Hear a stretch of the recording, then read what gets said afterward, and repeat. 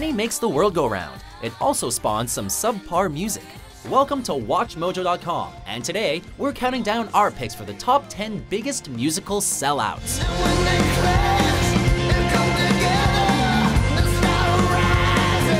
For this list, we're looking at the biggest sellouts in the music industry, a term used when an artist forgoes their original sound and intentions in order to capitalize on a broader market.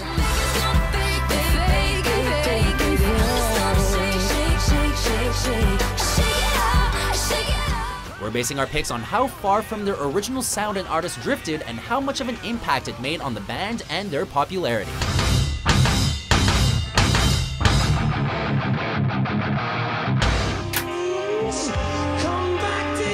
Number 10, Aerosmith.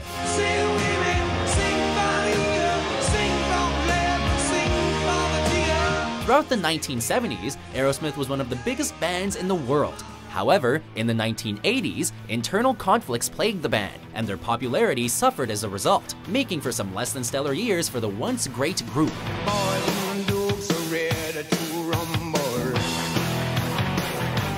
In order to regain their status as rock and roll kings, they collaborated with rap group Run DMC in a rather risky but also genius career move.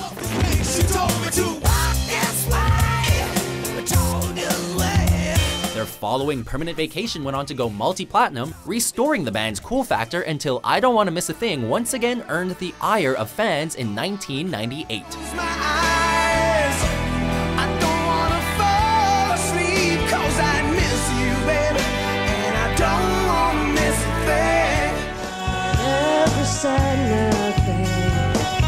Number 9, Liz Phair.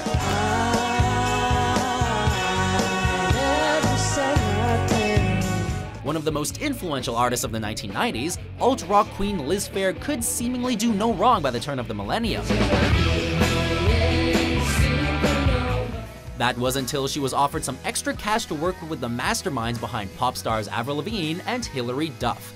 With the release of her 2003 self-titled pop rock album, the backlash towards the singer was endless, with one review from Pitchfork giving the album a 0 out of 10 and accusing Phair of being reduced to cheap publicity stunts. Someone who wants to be with you too. It's an itch we know we're gonna scratch, gonna take a while for this act to hatch. The hate train didn't quite die down thereafter either, as her next 2 releases received mixed reviews.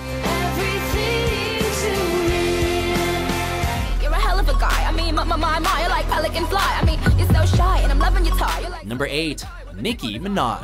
Yes, I did. Somebody please tell him who the F I is. I am Nicki Minaj, I make them dudes up. Alright, hear us out. Before Superbass established Nicki as a pop star sensation, she was spitting fire as an underground rapper, and a pretty talented one at that. You that bitch, I'm the boss. I'ma have my bodyguard, dust me off. Originally signed to indie label Dirty Money Entertainment, Minaj quickly made a name for herself through several critically acclaimed mixtapes before becoming noticed by Lil Wayne. Yeah, I do what I does. I come through this bitch wrist blue and cuz. This was followed by her debut Pink Friday and being heavily featured on Kanye West's My Beautiful Dark Twisted Fantasy. Pull up in a monster automobile gangster with a bad bitch that came from Sri Lanka. One brief stint as a judge on American Idol, and a few highly successful, although some might say generic mainstream pop songs later, and Nicki Minaj has longtime fans scratching their heads.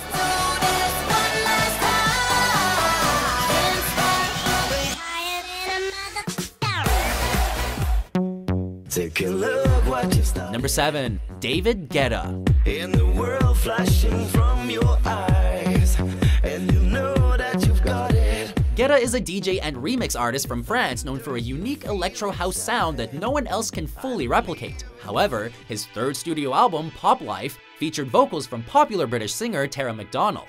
Under the sun, I feel I'm getting stronger. That, plus his near-constant collaborations with the likes of Akon, Nicki Minaj, and Snoop Dogg, means he hasn't quite been able to shake his ties to pop music.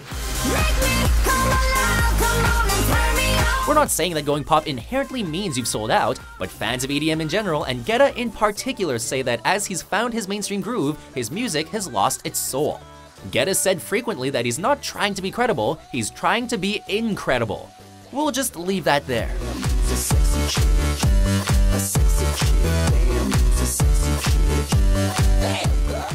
I'm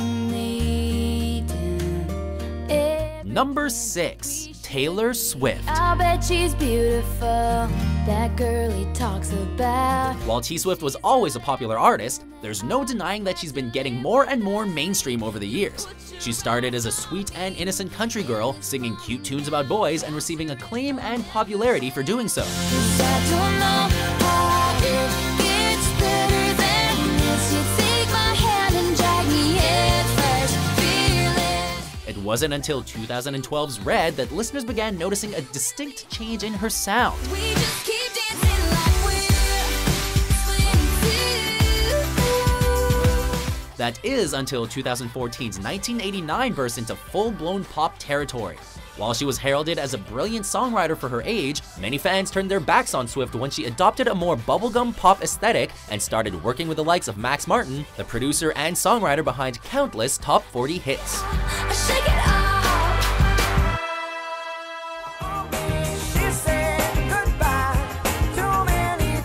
Number 5. Maroon 5.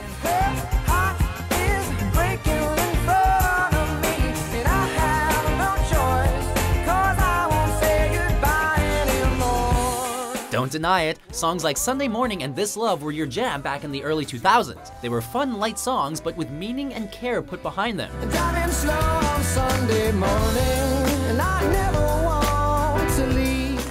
So we imagine you were excited to see what the band had in store for you next. You may have been disappointed by what Adam Levine and the boys dished up. Yes, please, won't you come and put it down on me? With some accusing them of focusing too much on the hunky and bankable looks of their frontman and not enough on actual musical artistry. Gone were the blue-eyed, soul-inspired tunes of the group's debut, and in their place were admittedly catchy, yet undeniably poppy productions that just didn't live up to what fans had to expect from them.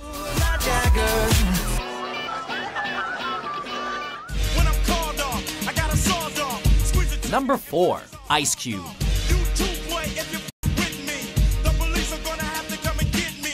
Ice Cube is a revolutionary figure in the music industry. He began his career at 17 with the infamous hip-hop group NWA, known for their scathing, politically charged lyrics about the abusive treatment of African Americans. He began a solo career in 1990, producing some of the most influential rap albums ever recorded. And it read Ice Cube's a pimp. Drunk as hell, but no throwing up. Halfway home, and my page is still blowing up. However, since then, product endorsements, a clothing line, and a family-friendly movie career have raised some eyebrows among die-hard followers. While some accept the fact that the dude's gotta hustle to bring home the bacon, others accuse Ice Cube of selling out with his drastic image change. Compare Straight Outta Compton to Are We There Yet to decide for yourself. Incoming! Ah! Hold it, man! Number 3. Metallica. Metallica was easily one of the best and most popular heavy metal bands throughout the 1980s, creating masterpieces like Master of Puppets and Justice for all played with rapid precision and power. It's Morse code. Then, 1991 happened. Critics and hardcore fans alike criticized the band's eponymous album for its more radio-friendly direction, with softened guitars and lyrics. Trusting who we are, and nothing else matters. The band's image changed as well, but to the chagrin of avid listeners, these alterations were met with decent record sales and not abject failure. Ultimately, the final nail in the coffin was the Napster fiasco, when almost everyone, and not just the haters, finally accused the group of being a little too money-hungry. He never gets respect. We be falling up, never falling down. Number 2. The Black Eyed Peas.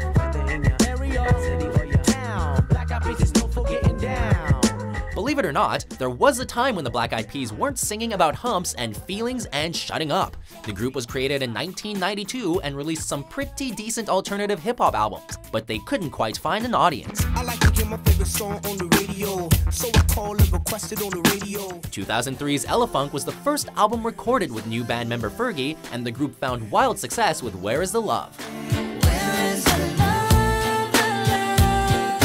It just ain't the same, always in change, new days are strange as the world is. It was after that success that the band's sound shifted sharply to a more party-style vibe, a change that was likely a drastic and frustrating one for longtime fans of BEP's early underground work. Doing whatever I like, I'ma be popping that bubbly, cooling and living that good life. Before we sell out our #1 pick, here are a few honorable mentions.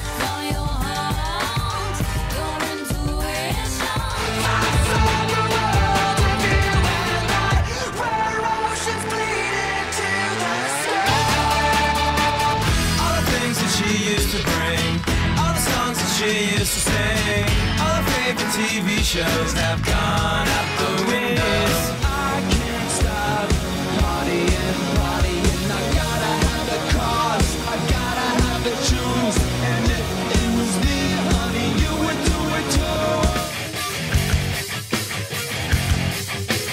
too. #1, Green Day. My eyes feel like they're gonna bleed. You wouldn't expect a group with an album called Dookie to follow the green, but here we are. Green Day once had the world in the palm of their hands. The band helped revitalize punk rock throughout the 1990s and were known for their political lyrics and stereo blasting sound.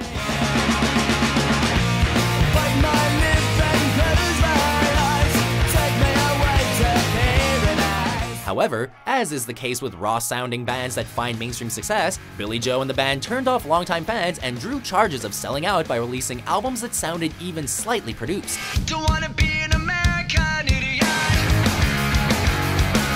The boys steered into the skid though, with the Broadway musical based on their rock opera American Idiot. Sure, it was successful, but diehards accused the band of catering to a decidedly unpunk audience and were alienated as a result. On the borderline of the edge and where I walk alone. So, do you agree with our list? What band do you think is responsible for selling out? For more faithful top 10s published every day, be sure to subscribe to WatchMojo.com. I lost my mind. It's somewhere out there stranded. I think you stand under me if you don't understand me.